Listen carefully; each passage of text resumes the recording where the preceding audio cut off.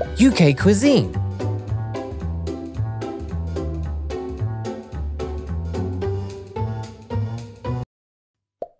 Hi everybody, I'm Marge. And my name is Ed. At lunch today, we got into a great conversation about food and drink in the UK. Let's check out this episode. I am hungry. Me too. It's lunchtime. Shall we go somewhere near here to get something to eat? I brought a sandwich with me. Oh yeah? What's in it? Bacon, egg and cheese. That's my favourite sandwich. According to popular legend, the sandwich was invented in the 1760s by the fourth Earl of Sandwich. Rumour has it that he didn't want to stop playing cards even when he was hungry. So he ordered a piece of meat between two pieces of bread. I read an article somewhere which said that the sandwich is Britain's greatest contribution to world gastronomy. Where did you go for lunch, Ed? To the chippy round the corner. I wanted to eat something hot, and the chip shop I went to has places to sit as well. But the traditional way to serve fish and chips is to wrap them in newspaper. Fish and chips probably came from Jewish immigrants, but it became popular working class food in the 18th century, and it has been popular ever since with all kinds of people. I have read that in 1952, a chip shop in Yorkshire served 10,000 portions in a single day, which won it a place in the Guinness Book of Records.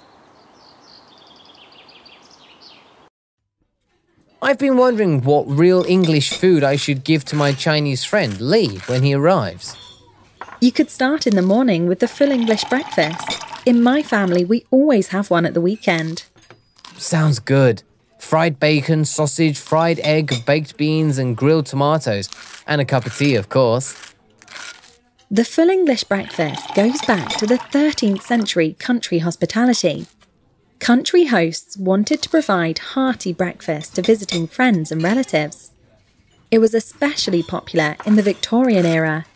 Later, after World War II, General Bernard Montgomery, Monty, started every day with a fry-up.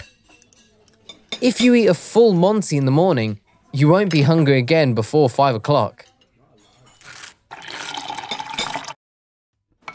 That reminds me, we should really take Lee to my Aunt Agatha's in the Cotswolds. What has 5 o'clock got to do with your aunt? Traditional 5 o'clock tea with a lovely English lady in a fairy tale country cottage. I see. What's so special about it?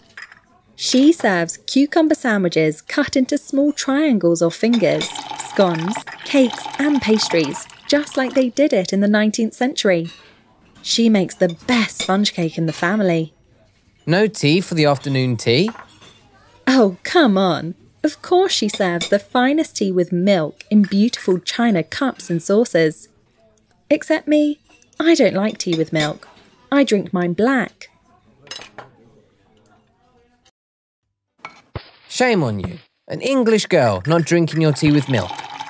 Drinking tea is such an important feature in our culture, but it's more varied today. Nowadays, lots of people prefer coffee, and tea with frothy milk is also popular. That's called a chai latte. As tea is a very popular drink in China too, I'm sure Lee will enjoy a visit to an authentic English tea room. I know that tea rooms aren't as common as they used to be though. As far as the UK, China and tea are concerned, the British Empire took tea from China to India and then started importing it from there. Since the 18th century, the UK has been one of the world's greatest tea consumers. Ed, can you cook? Yes. Tea, sandwiches, scrambled eggs. I mean proper food. I make a mean Sunday roast, so when Lee arrives, I'll make you a nice Sunday dinner. That's so nice of you. I'm sure Lee would enjoy trying the most traditional of home-cooked meals. Yeah, I think he will. In a UK poll, Sunday roasts were ranked second in a list of things people love most about Britain. Who doesn't like roasted meat, roast potatoes with Yorkshire pudding, stuffing, vegetables and gravy? A vegetarian? But luckily Lee likes meat. Do you know where the tradition comes from? Originally, people ate it after church on Sunday, Not too many people go to church nowadays, but everyone still loves a Sunday roast.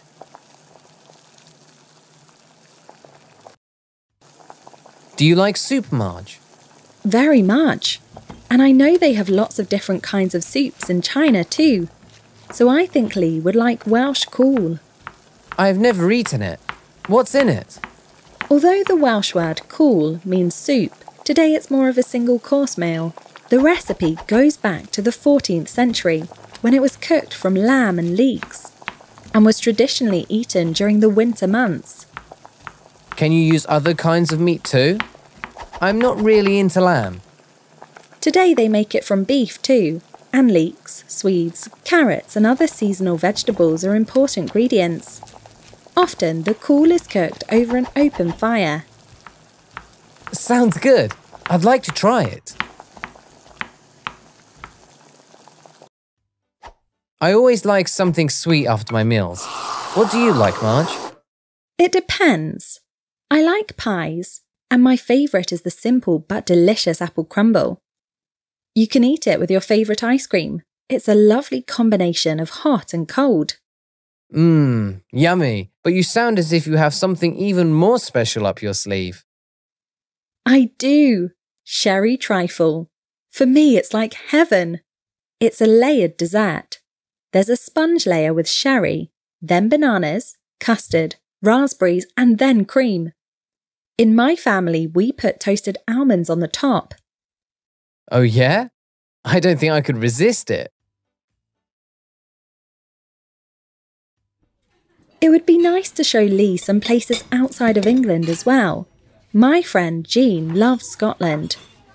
I agree, but I'm not sure if we can travel that far. He'll be busy studying. We can always take him to a restaurant that sells haggis. What's that? It's a savoury dish made of sheep's heart, liver and lungs minced with onions, oats and spices, all cooked in the sheep's stomach. It might not sound very appealing, but I think we can persuade Lee that it's worth a try. I hope Lee is adventurous enough to try haggis and other traditional British meals. One thing's for sure, the Chinese use a lot more spices than we do, so he might find our food a bit bland. At the same time, traditionally, our cuisine is simple, wholesome and substantial. And because it rains so much here, the meat is really good. British cooking has been influenced by the traditions and tastes of many foreign countries too. Yes, British cuisine has always been multicultural. If you go to any British town, you'll be able to find Indian, Italian and Chinese restaurants. So don't worry, if Lee doesn't like our food, you can always take him to a Chinese restaurant. The end.